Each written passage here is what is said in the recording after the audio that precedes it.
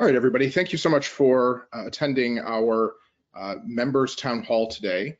I wanted to just acknowledge some folks who are here, certainly thank and welcome all of you who were able to hop on this evening, and everyone who's going to be watching this later. We will be posting this online as well. I'd like to start by thanking and welcoming all of our state directors and group leaders who have been able to join us today. We have a really fantastic network of state directors all across the country, as well as hundreds of affiliates, and I see many familiar faces on the call today. So thank you so much for joining us. In addition, we have a lot of board members from American Atheists on the call, including our board chairman, Neil Carey, including Mandisa Thomas, president and founder of Black Nonbelievers, and a number of other folks that I just saw kind of perusing the list of folks who have joined us. Let me transition into introducing some of our staff who will be speaking in this town hall. Let me start with Samantha McGuire. Samantha McGuire is the National Field Director for American Atheists. She'll be kind of moderating things today, talking a little bit about some of our work in the field, and we'll just be running point on getting your questions answered. Also, we have Alison Gill, Vice President for Legal and Policy. Alison has been with us now for about 2 years and is going to be talking about some of our successes in the policy arena in both the states and in the federal government, as well as some projects that we have coming up and a report on the survey that we did. We also will have Jeffrey Blackwell. Jeff is our litigation counsel. Jeff will be discussing our work in the courts, some of our successes over the past year, the work that we've done, cases that we have pending, and talk about our plans for the next year. And also Debbie Goddard, Vice President for Programs. Debbie oversees our field communications and other programs, and we'll be talking about some of the metrics that we'll be looking at, our convention coming up in 2021, as well as some other things. So thank you all for joining us once again. And with that, I'm going to turn it over to Samantha McGuire to give you all some information about how to navigate this webinar and make sure your questions get answered, and then we'll take it from there. Great, thanks, Nick. So good evening, everyone, and thanks for joining us today at the Member Town Hall. This is the first type of event we've done like this. So I'm going to go over a couple housekeeping items just to make sure that you know how to interact with us while we're doing this event. You're going to have the opportunity to submit text questions. Some of you have already found that feature. There is a box that says questions. You just type your question in there, and then we will get to it at the end. If it's a question that's related to the presentation, we'll hold those to the end. If you're having trouble with something technically, then I'm going to try to help you out if you need help. I know that most of the questions so far have been, we can't hear you. I'm going to put elevator music on next time, I think, so that you guys know that we're here. So if you have a question, you just type it in there and send it over to us, and we'll answer it at the end after we're done with our presentation. Also tonight, we're going to have a few questions for you. So during the presentation, there'll be a couple times where we stop and launch polls, and you'll have the opportunity to put your appropriate response in there and then click submit. It will kind of take over your screen, so you can't help but notice. Once the poll is closed, then we'll be able to share what the answers are that you guys have shared with us, and that will hopefully keep it a little bit more interactive in this sort of format as opposed to our in-person event that we usually hold during the convention. At the end of the meeting, when you close out, there'll be a questionnaire. We'd love it and appreciate it if you could complete that. There's just a couple short questions to give us some feedback and see what you would like to see from us in the future. And then there'll be a follow-up email. We are going to be recording this, and so we will make sure that you get a link and you can send it out to your friends and know what we're up to. So with that, I'm going to turn it back over to Nick. Thanks so much, Sam. I'm going to pass it actually over to Alison, who's going to talk about our policy work and some of the exciting stuff that we have coming up. Alison is muted.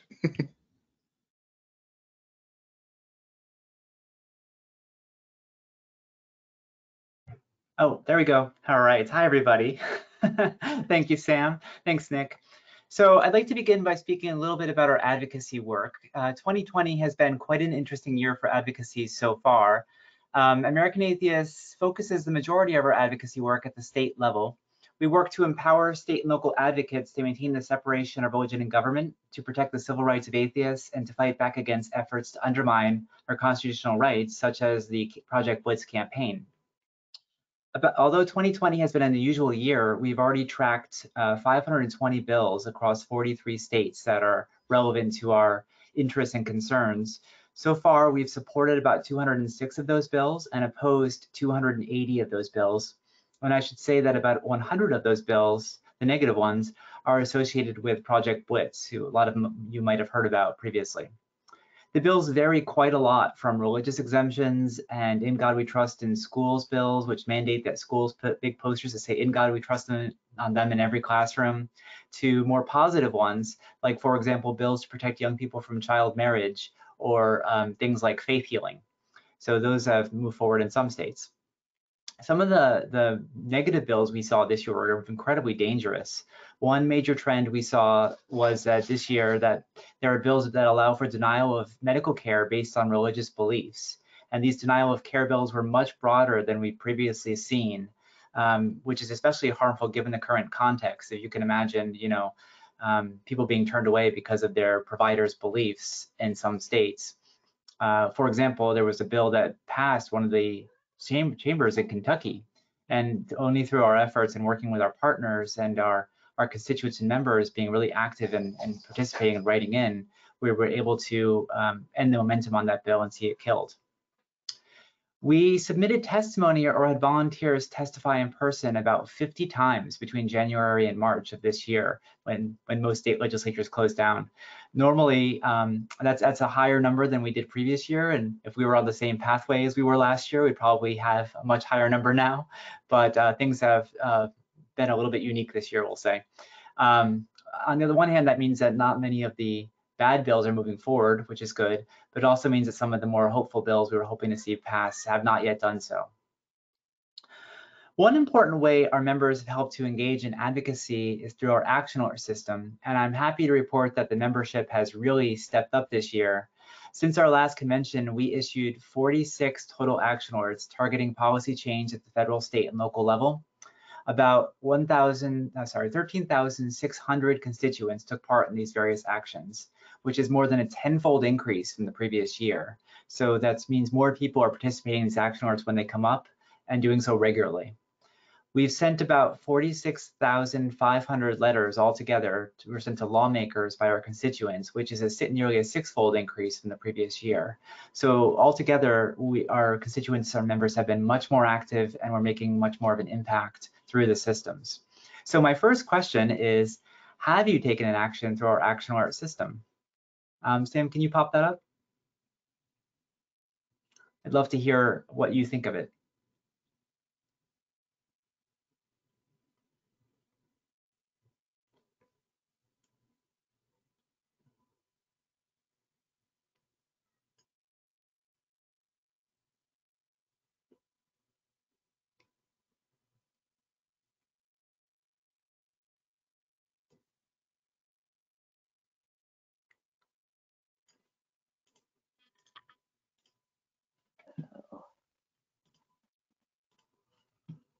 Take a quick minute, pop in your answers.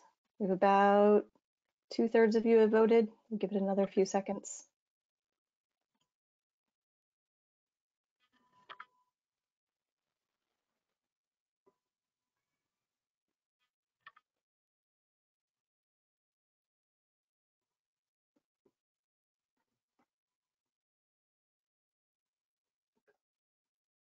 Excellent.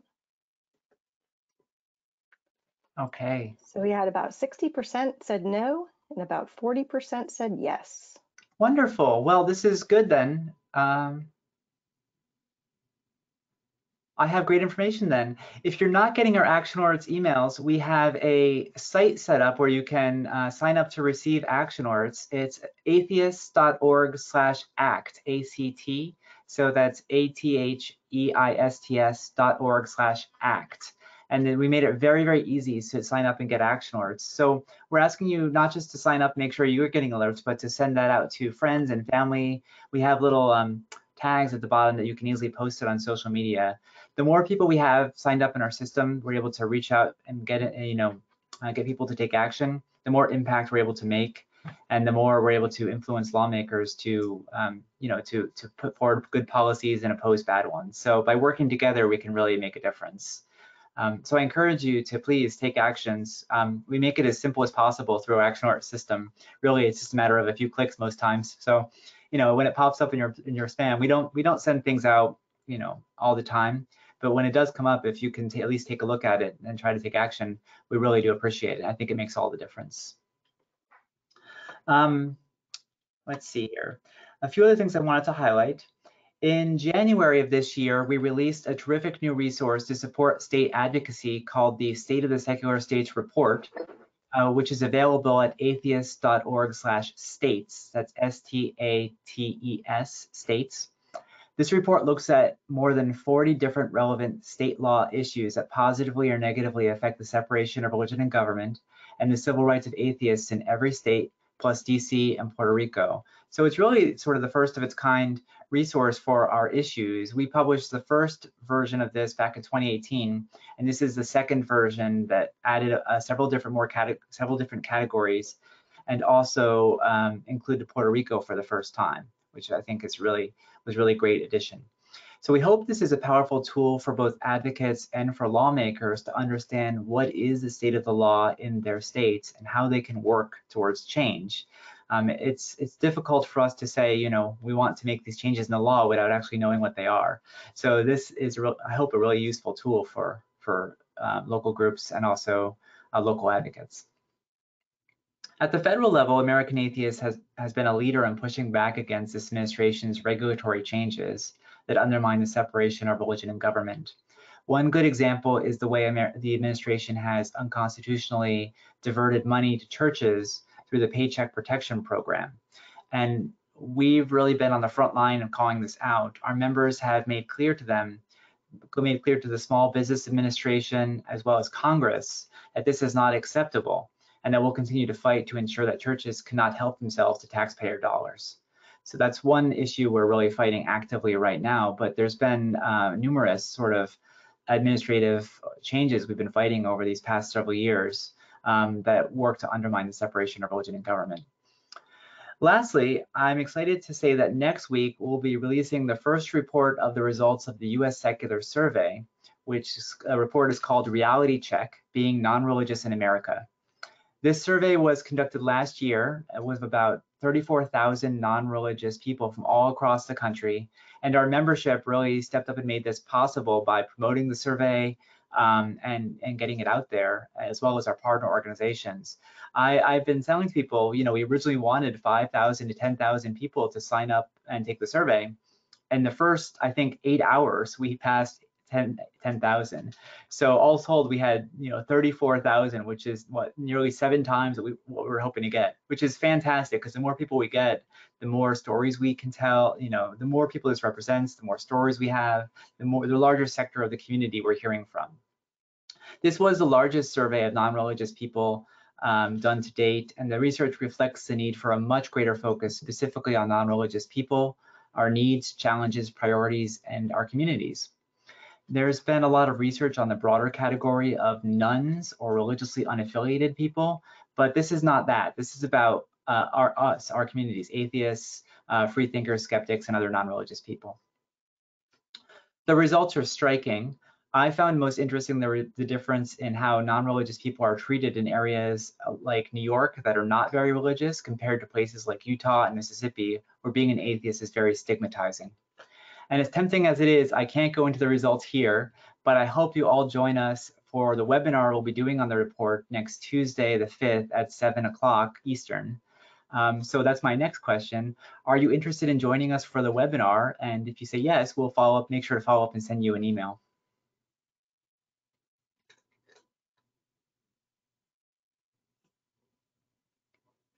So you should see that poll pop up ahead again.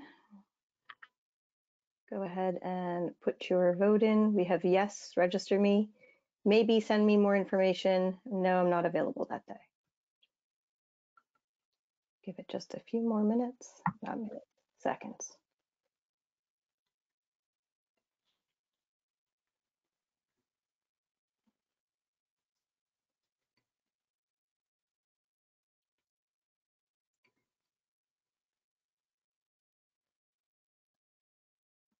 So we have about 85% folks have voted. And they say 82% say yes, register, 18% said maybe, and only 1% said no. So now we're going to track you down, make sure you have the link, make sure that you register.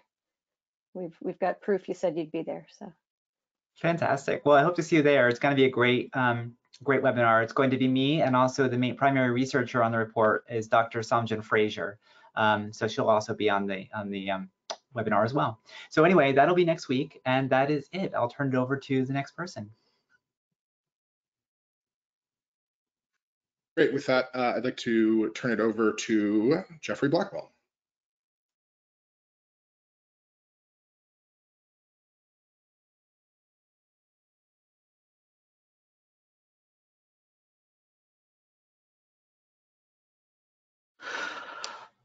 Good evening. Thank you, Alison.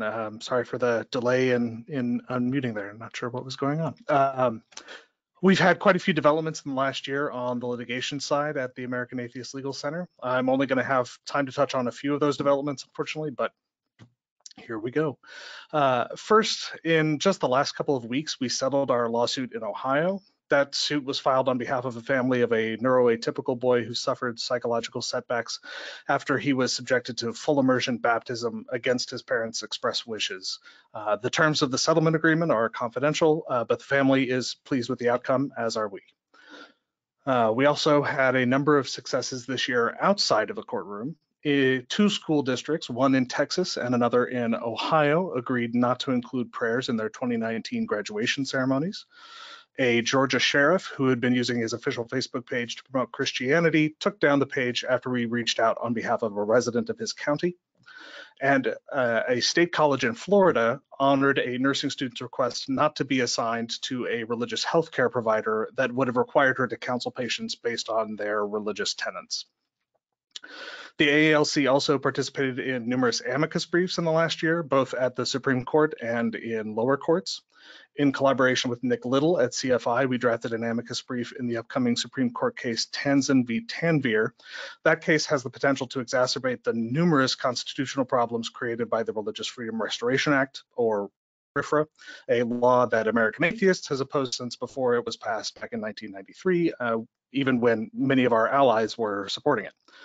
We also signed on to amicus briefs in several other Supreme Court cases, including American Legion v. the American Humanist Association, which most of you probably know better as the Bladensburg Cross case, as well as Little Sisters of the Poor v. Pennsylvania, which is another RFRA case, Our Lady of Guadalupe School v. Morrissey Baru, a case that risks expanding the ability of religious organizations to discriminate in employment, and Espinoza v. Montana Department of Revenue, a case about government subsidized funding of private schools that has dangerous implications for the Establishment Clause. We expect to get a decision in that case in the coming weeks. In lower courts, we drafted an amicus in the Second Circuit case New Hope Family Services v. Poole regarding discrimination by religious adoption agencies, and we signed on to amicus briefs filed in the First Circuit case Carson v. Macon, another school funding case, and the DC District Court case Oracle v. Department of Labor, which could limit the ability of the government to enforce anti-discrimination laws. Our lawsuit against Arkansas State Senator Stanley Jason Rapert is advancing. We filed this lawsuit on behalf of atheists in Arkansas that were blocked from Rapert's official Facebook and Twitter accounts after they criticized him for his Christian nationalist actions and policies. Discovery in that case could start as early as this coming month. The Rapert suit is part of our Atheists Engage campaign to encourage atheists to communicate publicly and openly as atheists with elected officials and government agencies. It also marks the beginning of an effort by the AALC to pivot to a more proactive approach. As part of this shift, our attention is going to be focused more on advancing the law rather than simply reacting to the actions taken by Christian nationalists around the country. We will be actively pursuing new opportunities for impact litigation, like the Rapert case. We'll be moving the Overton window through articles in law reviews and journals, and weighing in on more cases through amicus briefs. In particular, we will be filing an amicus brief in the upcoming Supreme Court case Fulton v. City of Philadelphia, a case that could have sweeping ramifications and risks exempting numerous religious entities from provisions in government contracts, and also limiting the ability of government officials to criticize the actions of religious organizations. Finally, assuming the Supreme Court agrees to take up the case, we will also be filing an amicus in Knight First Amendment Institute v. Trump, the case challenging Trump's practice of blocking critics on Twitter. That case will have direct implications for our lawsuit against Senator Rayburn. And with all that, I will hand it back over to Alison. Or to Nick, or to whomever is next. To someone, yes. Thank you so much, Jeff, for that very comprehensive rundown on all the work that we've been doing. I certainly want to thank you for all your hard work on all of our legal cases, as well as all the writing, as well as all the writing that's happening and all the amicus briefs. It's been really great, so thank you. With that, I'm going to turn it over to Debbie Goddard and Samantha McGuire to talk about our field work and our community work. Okay, thank you. So I'll start by mentioning two things before turning it over to Sam, which is to say that the biggest thing that we do every year to foster community and connect with our members is, of course, the National Convention, which had to be postponed until next year. One of the goals of the National Convention is to serve our members and have an impact in the area where it happens. So in the lead up to the convention, we do a lot of outreach. We connected with a lot of volunteers on the ground, both in the secular community and in allied communities, as well as local group leaders. We also connected with states in the region, not just Arizona, but California, Colorado, etc. Fortunately, we get a chance to work with these groups and volunteers and local leaders and organizations next year since the conference is postponed. So make sure that's on your calendar for next Easter 2021, April 1st through 4th. Of course, also in line with our activism and advocacy goals, we had more workshops and trainings scheduled for this convention. We did more last year as well, and we expanded this a lot this year. We'll be rolling that over into next year, but Sam will also talk more about some of the trainings that we have offered throughout this year. In the last year, we also sponsored and participated in about 20 or more different regional secular conferences, including events like Free Flow in Florida and the Kentucky Free Thought Convention, things like that, in focused national secular events like Women of Color Beyond Belief, and in national conventions and other movements, including Creating Change by the National LGBTQ Task Force. By doing this, we reached thousands of people that we might not normally reach, and we have the chance often to speak, to present, to sign up new members, and to do things like workshops, trainings, which helps us build our list. Doing the workshops and trainings helps us to advance our advocacy and activism goals, of course. Some of the workshops that we did included topics like how to do activism effectively, how to run a local community well, and how to share your story to change hearts and minds. We were looking to do more event sponsorships and participate in a greater number of events this coming year. Of course, that's all changed.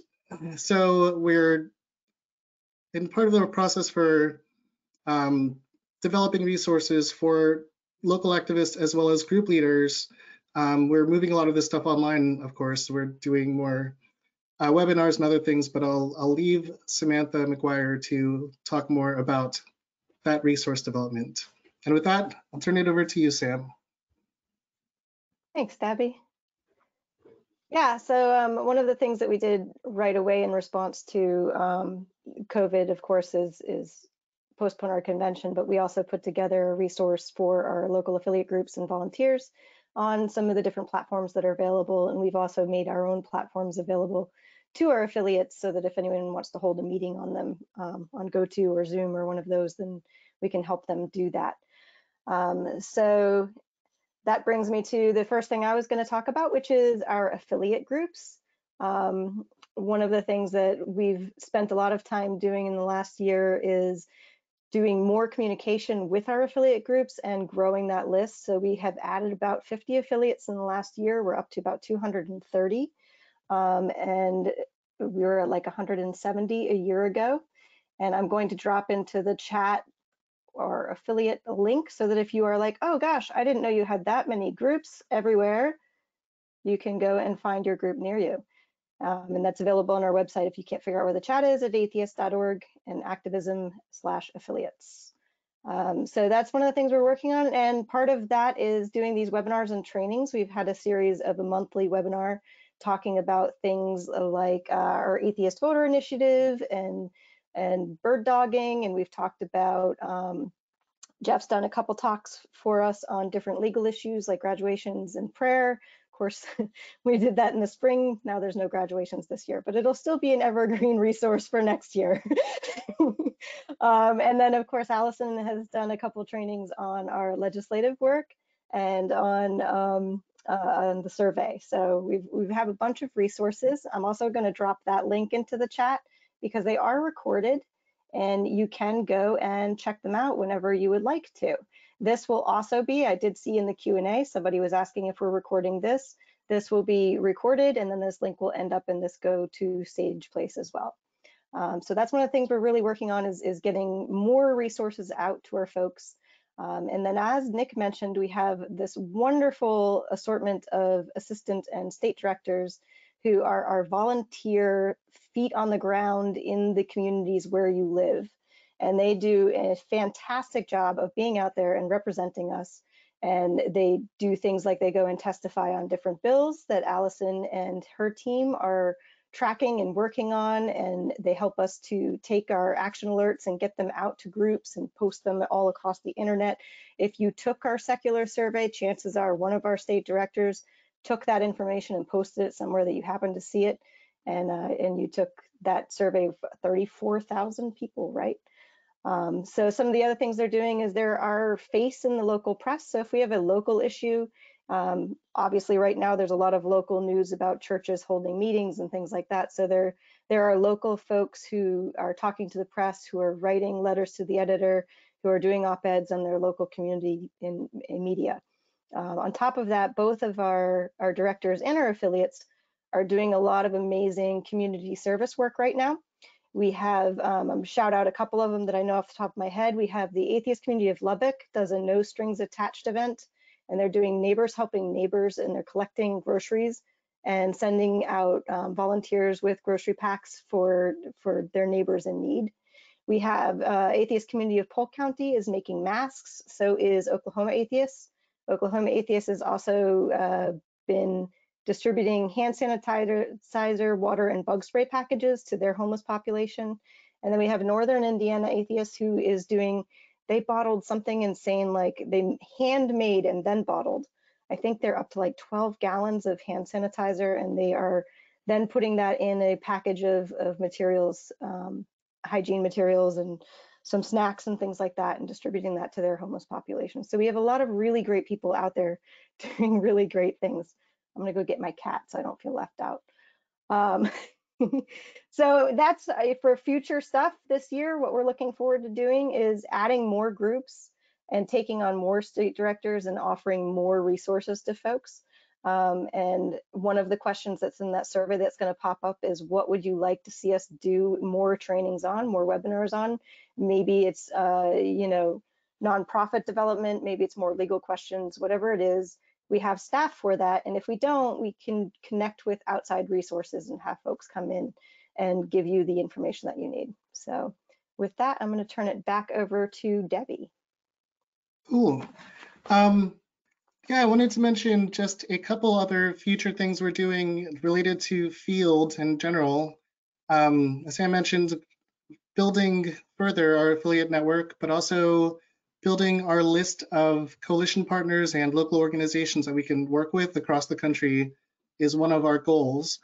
We are also, in a lot of the things that we're doing here, the goal is to build our contact lists with organizations, to build our membership, to build our constituent lists, to build coalition partners, everything like that, not just for action alerts, as Alison talked about, and not just because, you know, membership is great and we need that kind of thing to support any kind of organization, any nonprofit, any work, but just as is the case for election campaigns and anything, a movement like ours needs to build local power and have a strong ground game to make change. We can't always do it at the federal level. A lot of this happens at the state and local level. Some of this happens on the personal level. And more recently, even more of this needs to happen online. And so we're paying close attention to things like election campaigns, how things have changed just in the last 6 weeks, to see how we need to operate differently in this current moment considering the stay-at-home orders, the threat of the pandemic, what the next 6 months are going to look like. And that's one of the biggest challenges we're facing is, not just the new threats from the administration, but the new ways that we have to operate in order to accomplish these goals and make sure we have good connections with people wherever they are. Fortunately, the online atheist community is pretty strong too. And so making connections better there, doing better work to get our action alerts out and getting the word out about the different things we're doing is one of our big goals. And back to Nick. Thanks, everybody. So I just wanted to just give a general round of applause without clapping because I don't want to blow up a microphone here to all the work that Sam and Debbie and Allison and Jeff and all of our really talented staff do. I think many of you know the staff that we have. We have fewer than a dozen staff doing all of this work, and they really work their butts off, especially at a time when things are very uncertain. And so I just wanted to give them a shout out and really thank them, but also thank our volunteers.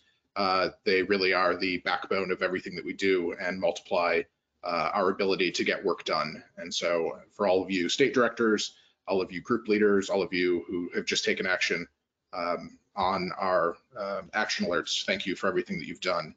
I wanted to give you a bit of a summary of some of our goals for the upcoming year, but also obviously speak about the last few weeks in particular, and just kind of where things stand as a result of this ongoing uncertainty from the coronavirus crisis.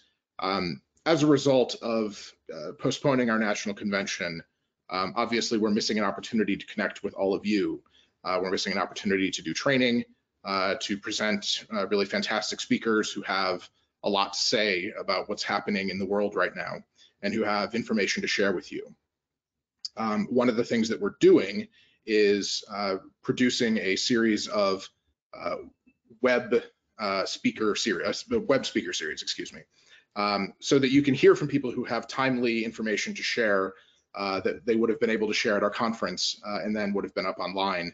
But because there is no conference, we want to make sure that you can still hear from them. So expect to see that coming in the summer. Those will be conversations, not just sort of talking at you, but something similar to this perhaps streamed on YouTube or on Facebook Live or on a separate platform. And we'll have more details to share about that as we finalize our plans.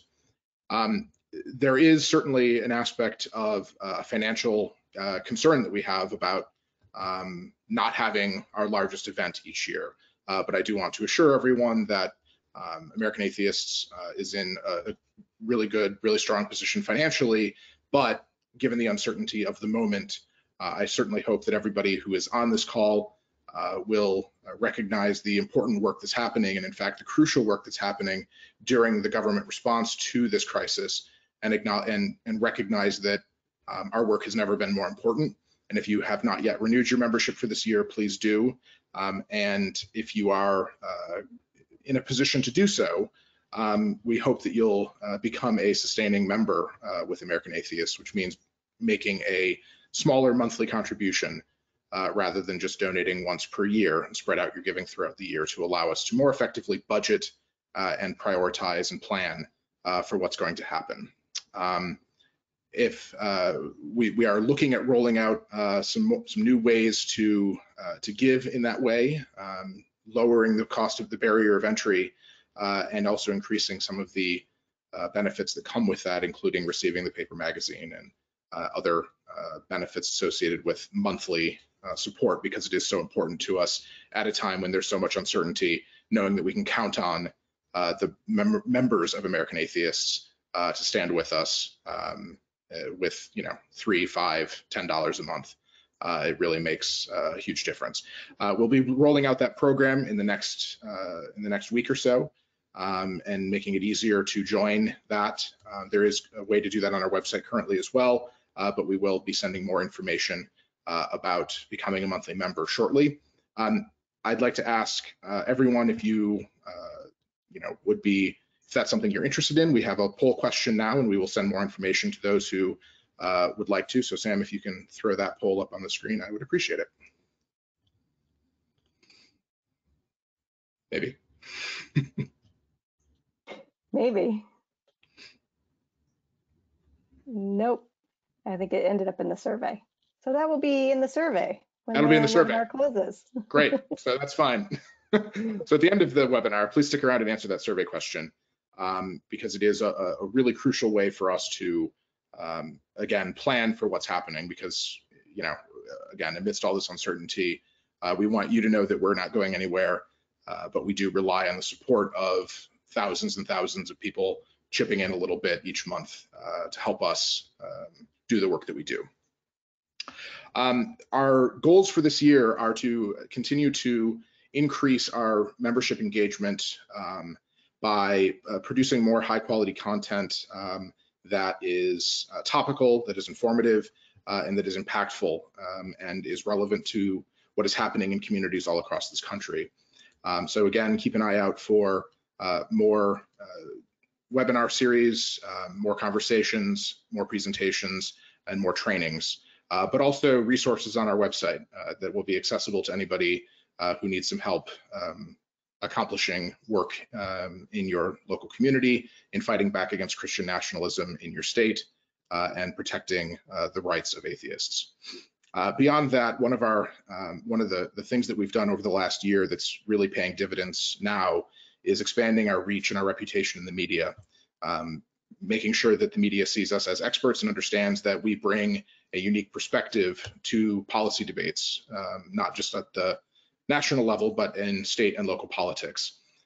Just to highlight a few stories that we have worked on over the course of the last 6 months or so, just the 8 largest stories that we worked with members of the media on, including a piece with NPR about the Paycheck Protection Program that Alison worked on with Tom Gelton from NPR, was the single most highly engaged story on NPR social media platforms when it came out. And that was the story about how churches would be eligible for Paycheck Protection Program money. And we were one of the first organizations to call that out, to urge the government to not do that.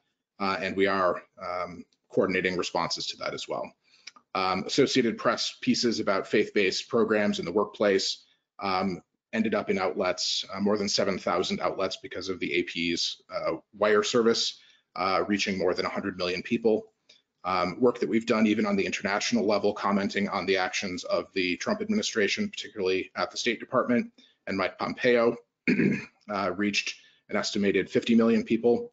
And we've been working with Vox.com on a number of policy-related bills, both on religious exemptions to healthcare, LGBTQ rights, and the exemptions, religious exemptions being pushed in those bills. And our work at the state level is gaining traction, not just on national press, but in countless local outlets. And so that's thanks in large part to our communications director, Tom Vandenberg. And so I want to thank him for all of his hard work, but also the work of our policy, legal, and field team, who keep an eye on this stuff and make sure that we're able to comment when this sort of thing comes up, as it constantly does. Pivoting from our, sticking with the field and community side of things, we're going to continue to invest in communities. It is one of the largest changes in our budget over the previous years have been a transition away from some of our other programs and a massive investment in our field program, including hiring Sam and having a full-time field director position. That started 3 years ago with Jim Helton, and Sam has been with us now for almost a year, right? Yeah. And is doing a really fantastic job there. We are also going to be launching a new website with more content, again, that is more topical, that is more informative, and that is more shareable for folks in the online spaces, especially right now. I wanted to address some questions that we've had about our 2021 convention as well. As some of Sam and Debbie have mentioned, the convention has been postponed until next year, meaning that it will be in the same venue, the same city, and the same lunar weekend, I suppose. It will be Easter weekend, once again, April 1st to the 4th, in Phoenix at the Hyatt Regency downtown. It's right by the convention center in Phoenix. We are really looking forward to sharing the outstanding activism that has been done by the folks in Arizona, by working in coalition with a number of groups on the ground, and continuing to build relationships in the region. There's just so much that's happening in Arizona. It is really a focal point of Christian nationalism and bad bills, justified by religion, that we have to fight back against. It's also the headquarters of groups of the group Alliance Defending Freedom, and it's the site where we did a billboard campaign that exposed the fact that they had received more than $1 million in taxpayer funds through a license plate program in just under, I believe it was 7 years. And with that, just a few little final things I'll just mention again. We really do rely on the support of our members. And so if you've not yet renewed your membership, you can just go to atheist.org/give, and that will take you to a donate page, and you can get your membership renewed. As I mentioned, we will have more information about our sustaining member program, so keep an eye out for that in your inbox, and please answer that survey question. Alison mentioned signing up for action alerts, and some folks have asked in the chat how to get more involved in our work. That's certainly the best starting point, is to go to atheists.org/act. That's atheists.org/ACT, and sign up for our action alerts. And finally, I know that a lot of folks are doing an awful lot of online shopping for the basics, and if you're using Amazon, I would suggest also visiting atheists.org/smile and designating American Atheists as your Amazon Smile charity, and Amazon will donate a portion of all of the orders that you place on its platform to American Atheists, and we really do appreciate that as well. So with that, we will certainly take some questions. I know that we have a few that have, more than a few, a lot that have come in, and so I'll start with just a couple here. Starting with the questions about the conference. Obviously, we were very disappointed. This is answering Jules in Ohio's question about canceling or postponing the conference. Yeah, we were certainly disappointed to have to postpone it.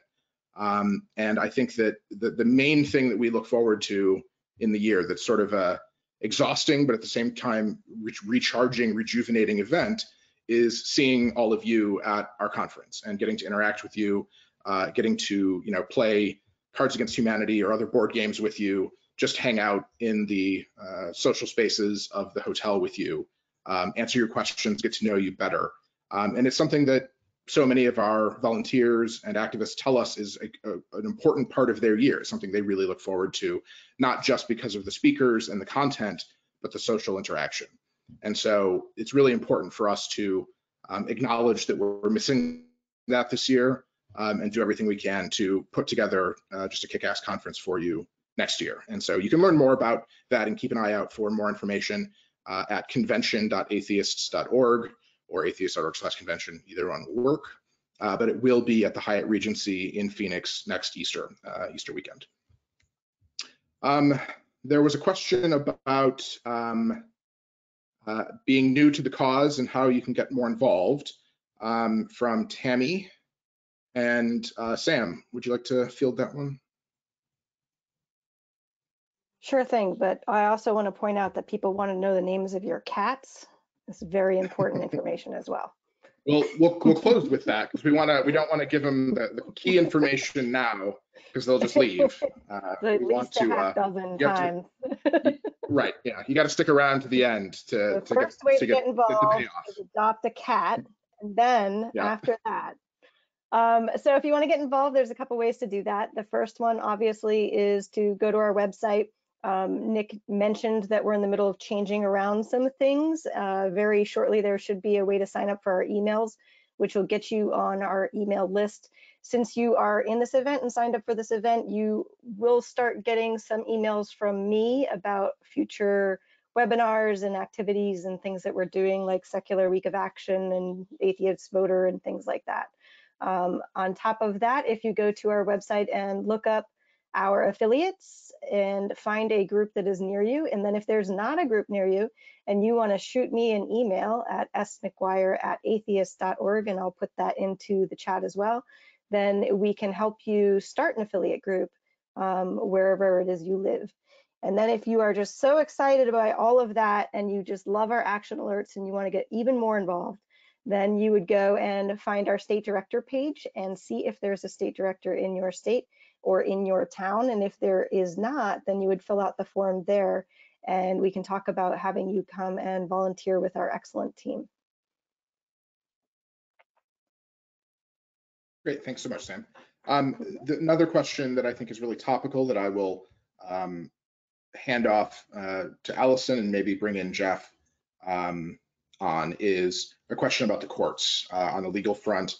How optimistic are we considering the number of federal judicial appointments from Christian nationalist activists and the work of the Attorney General William Barr? So Alison, do you want to start there, and maybe Jeff can hop in as well? Sure, I'm happy to. From Todd Sanders, I'm sorry. I'm happy to. So yes, the courts are scary right now. I'll be frank. It's a challenging time, and they're getting worse. You know, but it's also important to keep in mind that although the people that Trump's appointing as judges, they're not by any stretch ideal. Many of them are not. Many of them are pretty standard judges that would be appointed by any sort of Republican president. So keep that in mind. They're not as a whole different than other judges.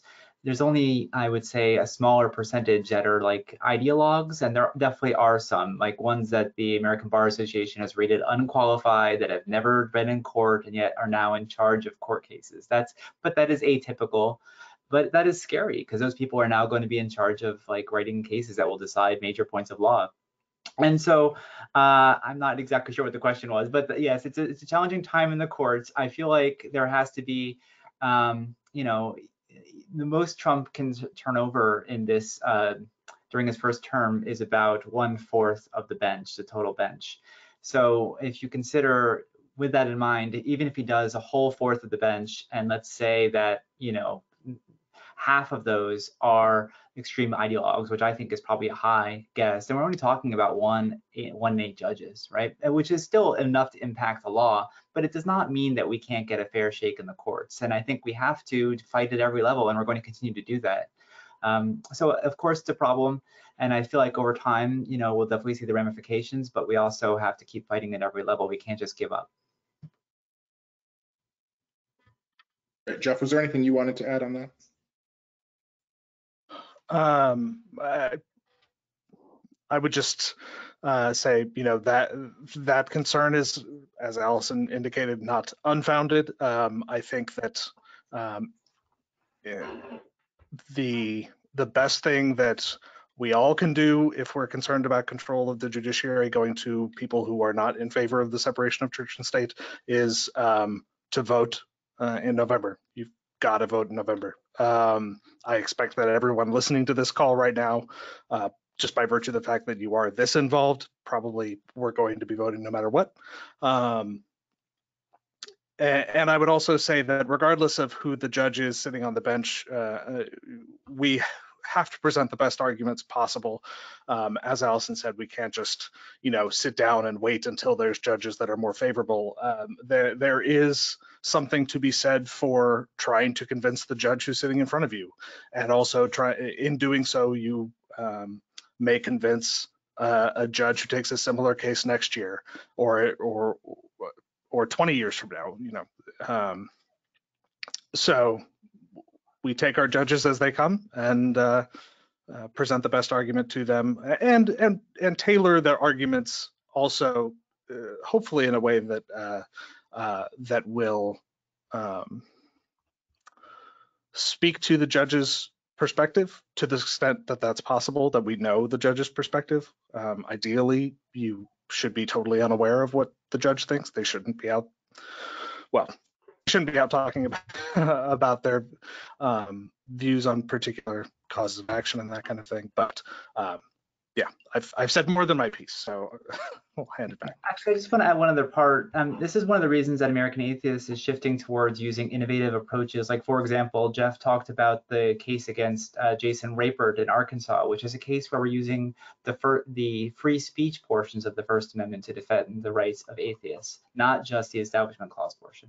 And I think we're going to have to use those sorts of innovative approaches. And we've really sort of been trying to innovate and be a leader where we can to develop the law, not just in one particular part of the Constitution, but more broadly to protect civil rights, protect the separation of religion and government, and protect the civil rights of atheists. So I think that's one side. And also, this whole conversation has inspired me. I really feel like we need an action or two on behalf of our membership to the Senate, your senators, saying, hey, please nominate fair judges that uphold the Constitution. So I think that's something we'll look into putting forth next week after we release the report, because we're not going to do it this week.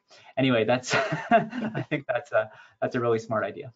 Yeah, there's a little bit going on over the course of the next week. And yeah, thank you both so much for talking about that. It is a really important thing that we do think about, is how to approach the legal work that needs to be done and be smart about where we spend our limited resources in court cases. So it is something we think about a lot. We had some questions about coalition work. Should we partner with religious groups to make sure that that do care about protecting the separation of religion from government, other sort of marginalized religious groups, having them speak at our conferences, partnering with them, and also working in the local level with different groups, maybe groups of slightly differing opinions, as long as we find some common ground. Debbie, do you want to start with that, and then maybe Sam can come in on that as well? The difficult thing about answering this question is keeping the answer short. Yes, we're for yes, it. you should. Yeah, I think that's been a really interesting shift over the last couple decades in organized atheism, is an increased willingness in working with different religious organizations to advance our cause. We're not a huge community or movement. So if we want to succeed at a lot of our advocacy work and our policy work, at just changing hearts and minds, we need to be able to work with different kinds of people. And one of the best places that we've done that is with the Blitz Watch Coalition, where we have formally created coalition relationships with things like Interfaith Alliance, non-religious but non-atheist groups like the National LGBTQ Task Force have joined. What is the Jewish group called? I forget. But also things like the Religious Coalition for Reproductive Choice has joined a coalition run by American atheists because they also are concerned about Christian nationalists and the effect that they have on the government. We, 4 of us went actually from the New Jersey headquarters building office to an event in New York City back in January that was run by the Reverend Dr. William Barber's group, which is a very Christian group and uses very Christian language. And it was about how to fight Christian nationalism. So there we were in a room with very Christian people who were also very concerned about the kind of theocratic conservative perspective that's advanced by Christian nationalists in our government. And I would not think in the years that I've worked in this movement that, you know, here is a ripe space for us to find friends to join the fight against this harmful force. But there we were talking to reverend doctors and whatnot about the threat from Christian nationalists and thinking of ways that we can honestly work together. And, you know, they have a big voice. They're reaching people that we're certainly not reaching when it comes to advancing on these different issues. You know, these are the kinds of relationships that we need to build to actually succeed at this. Turn over to Sam.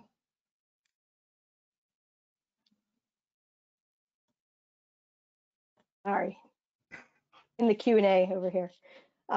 Yeah, so there's a couple different questions about that. And I think that one of the things that Debbie and I have been talking about in the next year is really reaching out to our local people on the ground and finding, so we have Blitz Watch, which is a national coalition of organizations that are watching Project Blitz. And those are all national organizations who we are aligned with. But we really want to build that at a state level, right? So I live in Maryland, so I want to know who the Maryland ACLU is. I want to know who the Maryland Planned Parenthood person is. I want to know who it is that I can contact and reach out to from PFLAG and from the other groups that we're working with. And so we're going to really be trying to make that process a little bit more robust and rely on all of the folks that we have across the country to help us with those contacts. And so, you know, if you see something come out and we're looking for some contacts in your state or in your town or in your city, that's probably what we're looking for, is so that if we have something going on, like a bill in Maryland that was a conversion therapy bill that I went and testified on, right? And so while I was there waiting to testify, I got to meet all these folks from ACLU and from the local LGBTQ community groups and a bunch of other folks. And so now if we're looking to do something like our Patient Right to Know Act in Maryland, we can reach back out to those groups and be able to say, hey, remember when we worked on this together? Now American Atheists is working on this issue, and we want to be able to tap those relationships as much as we can. So that's one of the things we're really working on at a state level. Great, thank you, Sam. Mm-hmm. We've had a few questions. We had a question come in from email, and it sort of ties in with a question from Jacqueline about stopping the administration from directly supporting the evangelical movement with taxpayer funds. And the question that came in through the email was about the work that we've done to highlight the religious organizations receiving taxpayer money through this Paycheck Protection Program, but also through other avenues. And the question was, has anyone tracked exactly where that money is going? And is there anything we can do to block those disbursements? And the answer to that, I'll speak for a moment and then I'll turn it over to Alison. The answer there is we are certainly keeping an eye on this. We are keeping an eye on it both at the federal government, the federal level, but also at the state level. But it is something that we all have to work in partnership with our allies at the Freedom from Religion Foundation and the American Humanist Association and the Center for Inquiry and the Secular Coalition for America. There isn't a one-shot answer to this. It's not as simple as, well, churches are getting Paycheck Protection Program money, someone should sue them or should sue the government to stop it. Some of the challenges are on standing. How do we bring that case? And there's so many moving parts to that we have to approach it in a comprehensive way that doesn't just include litigation, but also includes educating members of the administration, professional staff at these agencies, educating members of Congress, working with groups like the Congressional Free Thought Caucus, which is led by the only openly atheist, agnostic-ish, I don't know his personal identifier, but he says he does not believe in God, so we'll go with that. Jared Huffman, who is the co-chair of the Free Thought Caucus, working with them to educate members of Congress and to raise these issues, but also educate governors and all levels of government so that they know what is and is not required by the Constitution as far as implementing these sort of exemptions to the stay-at-home orders, or the Paycheck Protection Program, or what Supreme Court precedent actually says, because we can't trust, unfortunately, the Department of Justice to be an honest arbiter of what the state of the law is, because William Barr likes to just lie and make things up about what the law requires as it relates to religious freedom. Alison, was there anything else that you wanted to add in there? Yeah, just a couple things. I feel like we've done a lot of great work to highlight this issue for Congress and also for the Small Business Administration. We're right in the middle of a comment period. So after the Congress passed their CARES Act, which basically put money into the special fund, the Paycheck Protection Program, the Small Business Administration, or SBA, created some emergency rules that then basically called interim final rules, and then we have 30 days for the public to submit comments talking about why they are bad, basically. And so we last week launched an action alert out to get as many people to write comments in from the members of the public about why this is problematic, why that they should not be funding churches as possible. And so that's still going to be ongoing. We're closing the campaign on May 15th. So a really great way, we want to get as many folks to write as possible to raise awareness here. Another thing we're doing though is partnering with a lot of different organizations, including FFRF and a lot of like non-secular groups that have overlapping interests, to put together like a series of comments coming from different organizations. They're not just hearing from the secular groups, they're hearing from all types of, they're going to be hearing from all different types of groups before the deadline. Other groups involved, for example, are, what were some of the other ones? I'm sorry. There was the National Center for Transgender Equality was one. There was, and they were concerned about a few different aspects having to do with diversion programs, because they set up in a way that conflicts with the law around diversion programs. And then there was another situation with several groups in New York were concerned how certain types of businesses are being excluded because they might involve, for example, sale of materials that are prurient or involve sexually explicit materials, and so they are unfairly being excluded from. So it's not just this issue. There's lots of different types of organizations that have issues with how SBA is sort of ramming this through and giving out the money and not having proper oversight. And the point is, by working together with different orgs, we're able to raise awareness and broaden out the spectrum of groups that are opposing it. So that's one way we're doing it. And if this moves forward, I think every time this comes up in Congress and they try to allocate more money, we have to be right there and say, hey, this is not appropriate. You need to fix the situation. You need to make sure the money is not going to go to churches. And it's going to be a while before the government starts forgiving the money. I mean, we don't actually know at this stage what money is going out the door. I don't think anybody knows. It's really kind of I don't know. It's not not organized at the moment. They're just trying to get the money out the door and not really pay attention to where it's going. So it's going to be a while before any of that actually gets forgiven. So we do have some time to hopefully affect the state of the law, but we are watching closely and looking for ways where we can engage other avenues, perhaps litigation if possible. Great. We have a question about, let me see here.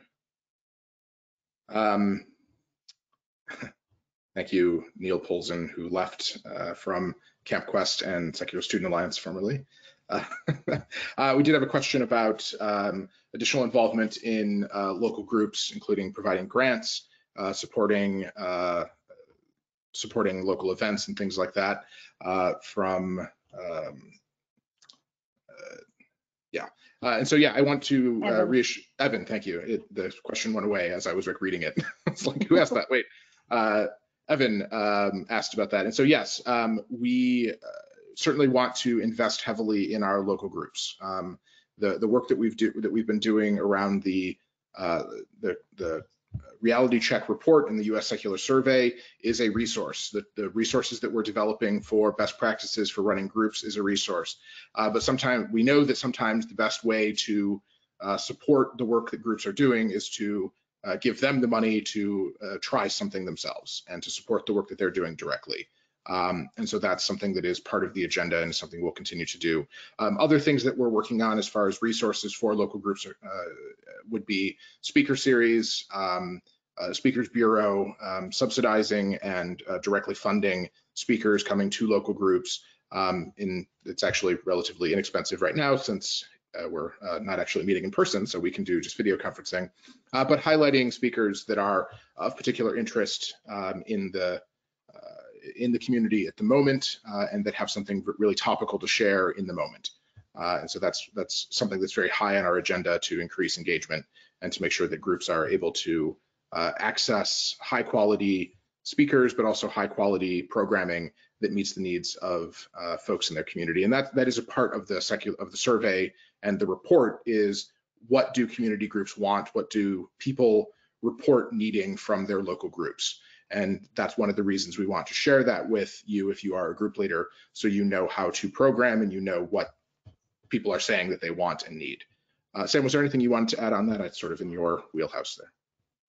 Yeah, so I mean, one of the things that we have talked about is revamping our affiliate and local partner program and making sort of another affiliate is a pretty low bar. You're a group, you want to affiliate, that means that we'll send you some goodies, we'll give you some access to stuff, we'll make sure you know about trainings, things like that. But we're talking about revamping our local partner sort of program to give folks some extra resources that they can access on top of that. Evan's question specifically was about grants. We don't really do that right now. We do some things like if you have a group, if you're going to go, so like in Northern Indiana, we pay for a pride table there so that they can go and do a big tabling event, and they have all of their affiliate groups in all of Indiana go to that event. And so they have volunteers from all over the state, and they get to meet with people from all over the state. And so we subsidize that for them. So there are some things that we do. If there's something that you want or need, I would just reach out to me or Debbie or Nick, and it's something we can definitely talk about. Absolutely. We're about 5 minutes over, but we have just a couple questions that I think we can run through quickly here. We have a question from Ben about just joining American Atheists. Thank you for all you do. What can we do, or how do we work with like-minded organizations? One of the things that we do is work in partnership. I mentioned this a little bit about the coalitions that we've built.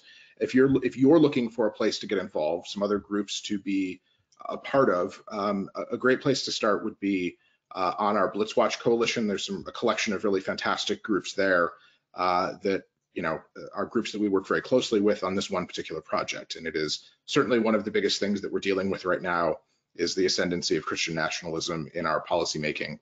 And so you can learn a little bit more about that at blitzwatch.org.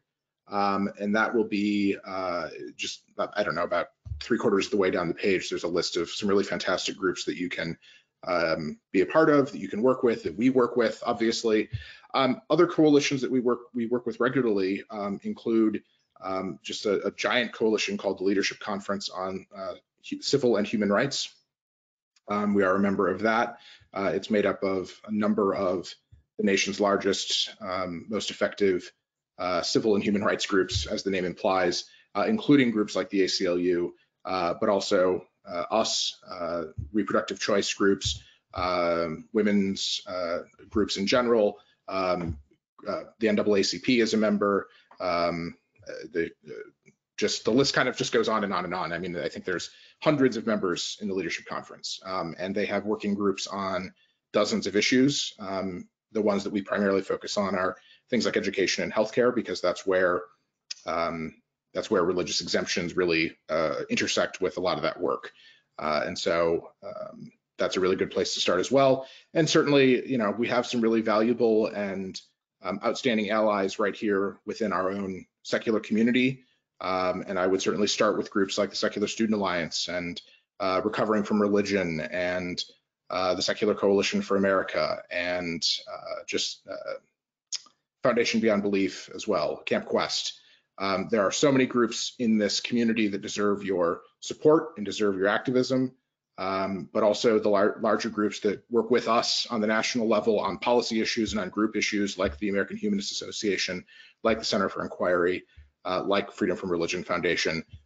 They're all really invaluable partners, and I can't tell you how much their partnership means to us and the relationship that we have with all of them to actually get things done has never been closer. I know that our litigators and our policy staff meet regularly to talk about strategy, to talk about what's coming up.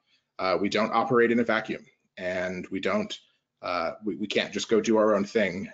We have to work together if we're going to win these battles. And so it's crucial that we're talking, and I'm really proud of the fact that American Atheists can take a leadership role in building those relationships and sustaining those relationships, not just within the community, but with people outside the community.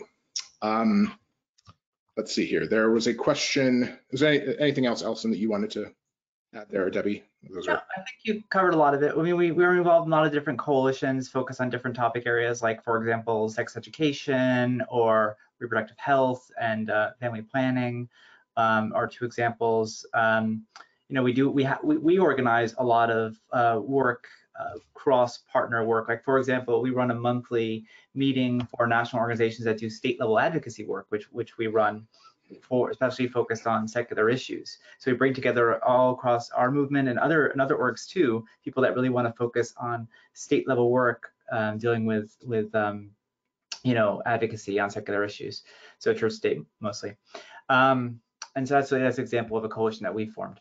But there's several others, and we're pretty engaged, and more and more, we're trying to work very closely with other organizations that we're tied in. And that way, you know, when people send around, inform each other of events, we have a seat at the table when people are developing, you know, new, like for example, statutory language, and they're inviting people to different campaigns.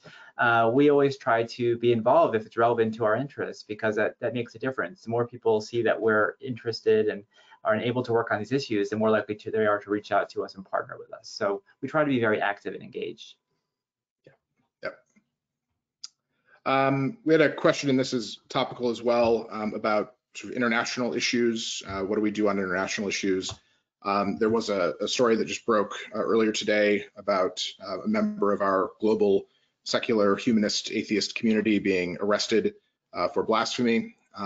We are a member of Humanists International, which was formerly known as the IHEU, the International Humanist and Ethical Union, which is the largest coalition of international groups that includes Humanists UK, as well as the large humanist groups, the national humanist groups in places like Norway and Germany and the Netherlands, but also many of the large secular organizations here in the US.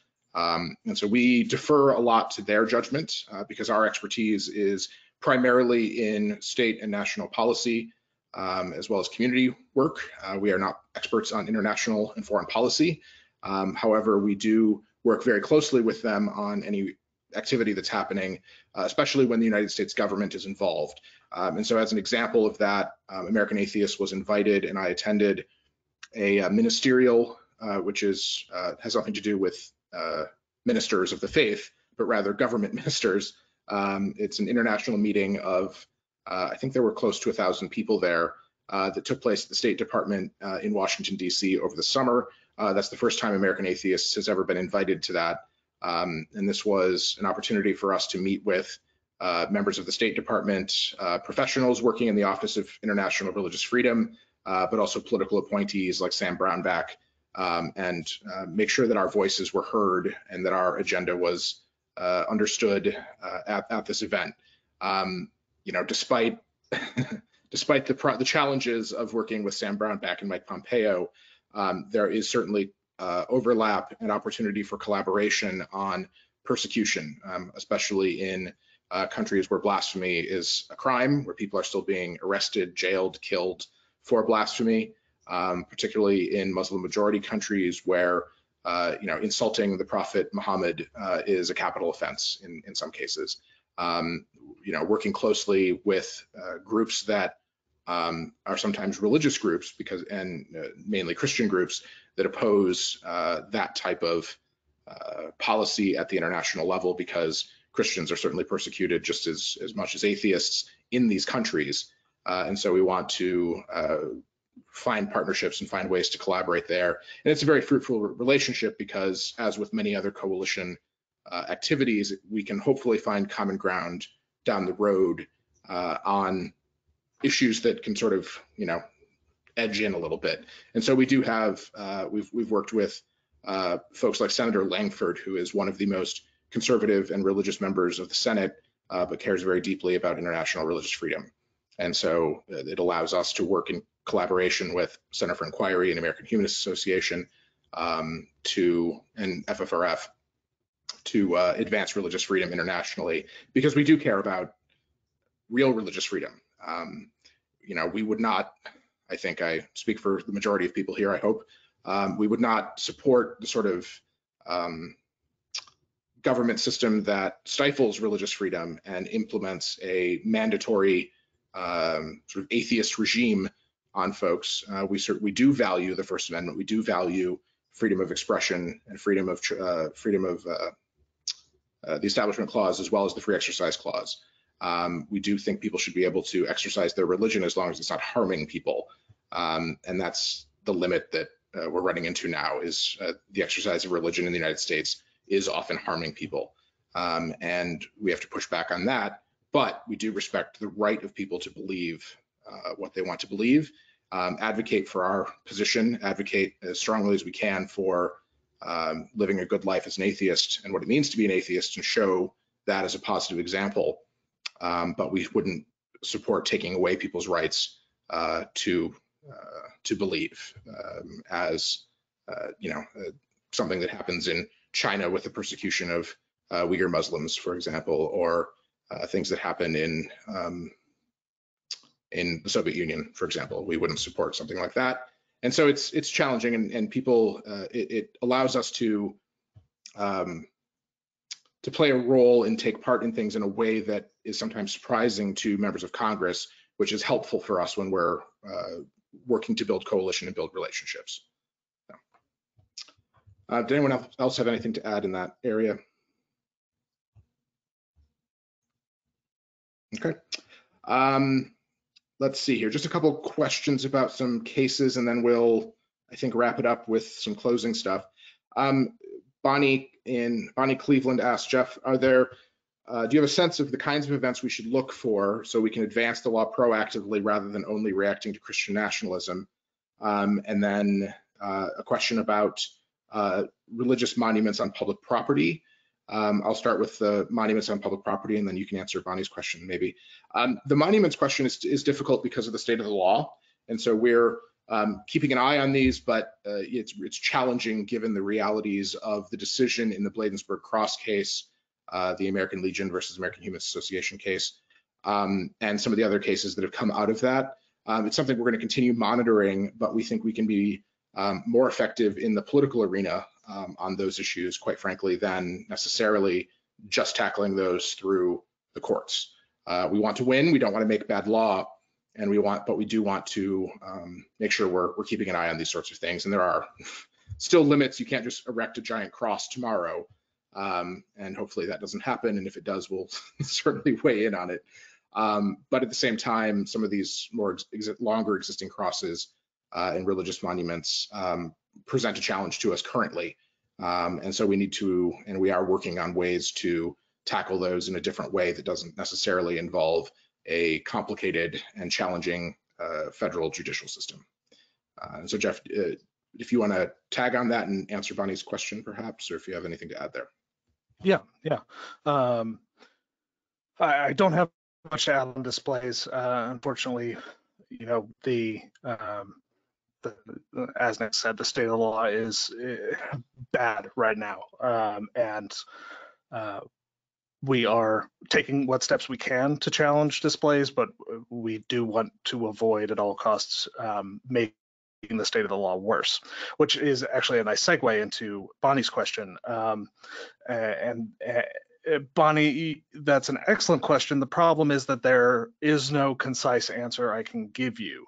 Part of what we are trying to do is plot a strategy that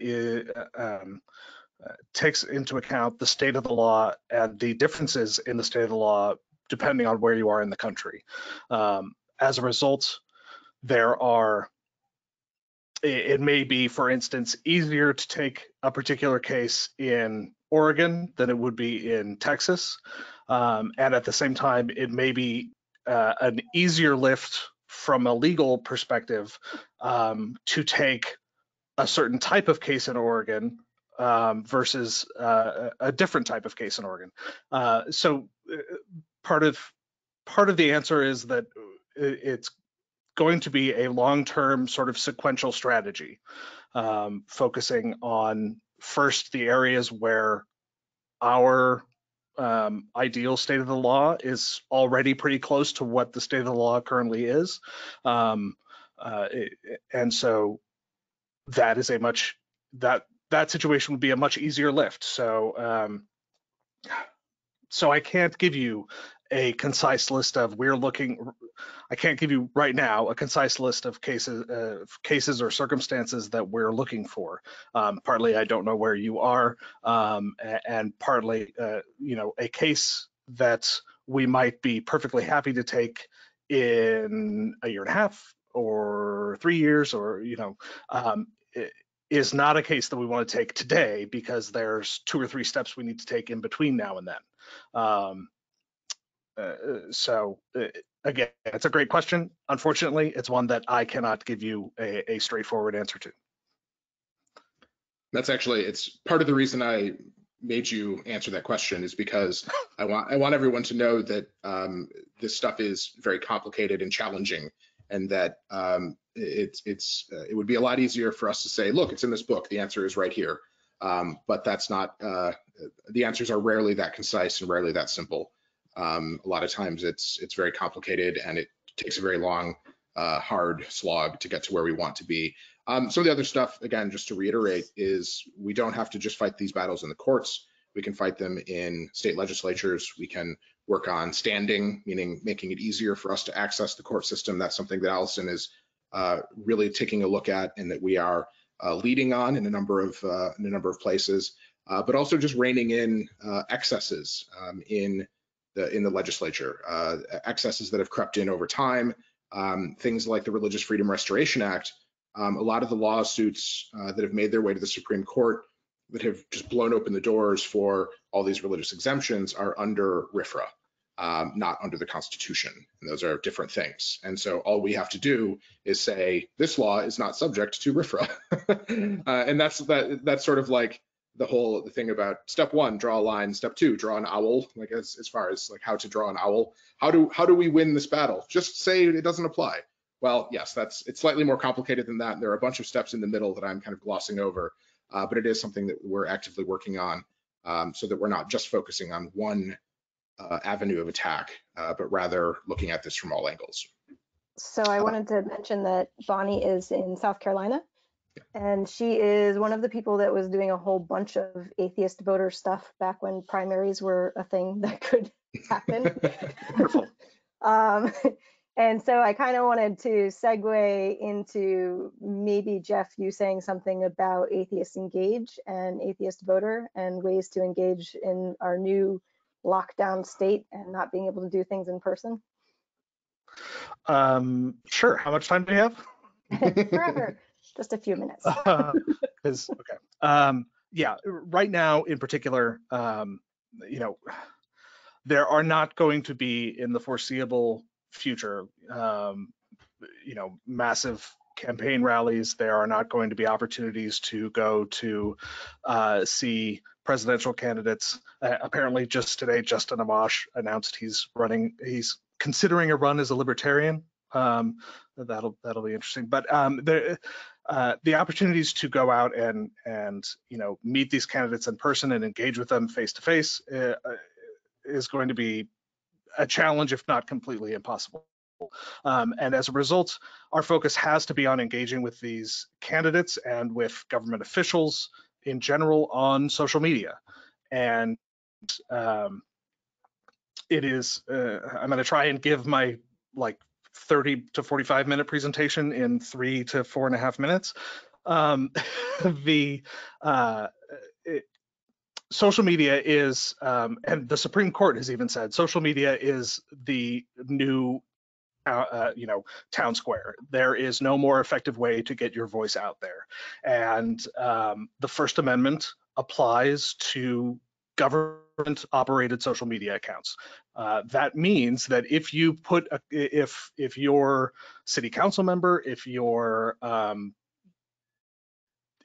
county animal control department has a Facebook page and they start posting scripture or something on there, you should comment and say not to do that. If your government officials or if people campaigning, engage with people who are campaigning, but because they aren't necessarily current government officials, the First Amendment doesn't preclude them from censoring you in a campaign setting, which is why it's complicated. But in terms of government officials on social media, pointing out on those platforms when they are taking steps that degrade the separation between religion and government, and when they are taking steps that strengthen the separation between religion and government, we should be out there either pointing out how they could be doing things better, or thanking them and encouraging them to continue doing the right thing.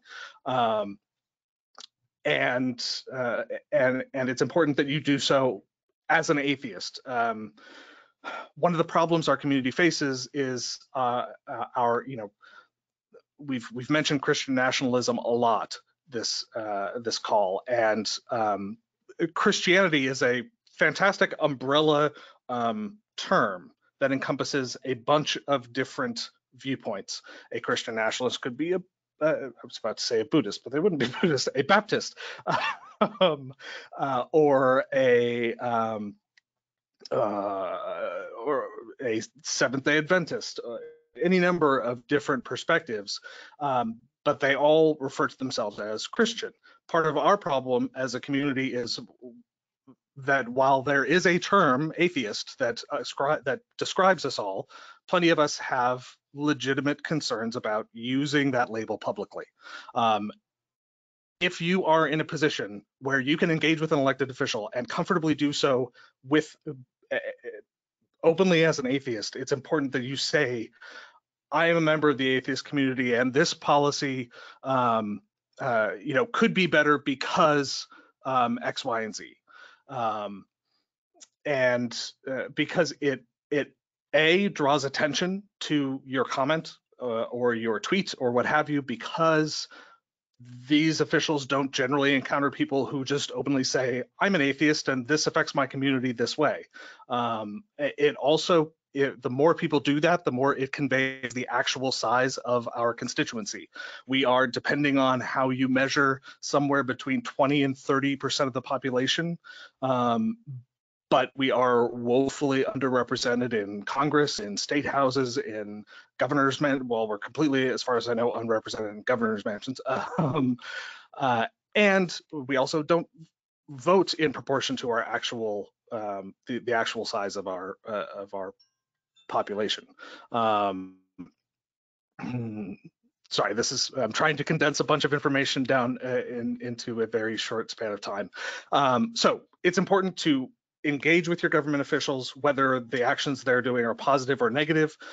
It's important that you do so as an atheist, and it's important that you do so on their officially controlled government social media platforms, because if they try and censor you, if they block you, if they delete your comment, if they decry you as a hateful atheist or a godless heathen or something like that, they are trying to chill your speech when they do that, and they are infringing your right to the freedom of speech when they do that, and we will happily sue them for that, because that is the most important right that any of us have as Americans, and it's important that that we preserve it for our community.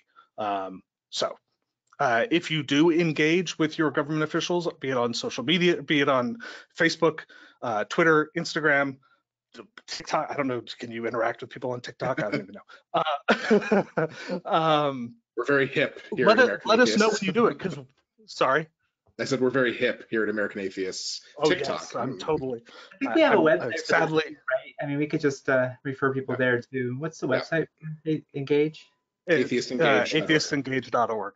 There you go. I just want to add finish my point here, because when you do engage with government officials, let us know, because we can amplify those messages, and in so doing, you are also documenting that you interacted. If they later on go back and delete your comment, you have a screenshot. You have something showing that you interacted with them that we can use to substantiate a claim that they violated your rights by censoring you. So this is the website. If you are censored, please let me know. And that's that. Great. Not quite 3.5 minutes, but Good enough. All right. Sam, was there anything else you wanted to add on that? Nope. Okay. Well, we've gone a bit over time. We've gone about half an hour over, and that's okay. We had some really great questions from folks that we wanted to try to get to as many as possible. And so I appreciate the many of you who stuck around throughout this. And just let you know that we will be doing hopefully future engagements online. I don't quite know what form they're going to take. We may use different platforms. We may try Facebook. We may try YouTube. We want to engage with folks where you are. We want to have these conversations so you can learn more about what we're doing, and that you can get your questions answered, and we can continue a dialogue with the people of our community who we rely on for not just the financial resources to keep going, but also the activist resources, the time resources that all of you so generously give to us is really critical for all the work that we do. So I just wanted to thank you all for all of that. Thank you for being here today, and remind everyone that this will be posted online, and we will send it to you once it is, and then you can share it with anybody who wasn't able to attend, who maybe wanted to learn a little bit more about the work that we're doing. And just lastly, if you have not yet done so while on this webinar, while in this town hall, please stop by atheists.org/act and sign up for our action alerts. Put in your email there, and we'll make sure you find out about what's going on in your community and when you can take that action that Alison's promising about confirming good judges, but also when you can submit comments to the Small Business Administration about these loans, comments to the Education Department, HHS, about religious discrimination, turning patients away on the basis of their religion of their providers, when there's an event in your area, or when there's anything going on that we might need some help with, but also when we're just going to be there and we want to connect with you. That's a great way to dip your toes in and get a little bit more involved. With that, I'll just open it up one more time to any of our panelists, any of the staff who are here, if you'd like to add anything. Anyone? No, thank you. It's great to speak with you all. I'm sorry we didn't get to see you at the convention, but next time. We will see you soon in Arizona, but we will also see you soon online in more of these events. And so thank you so much for attending. And with that, we will call it a night. Thank you again. Night.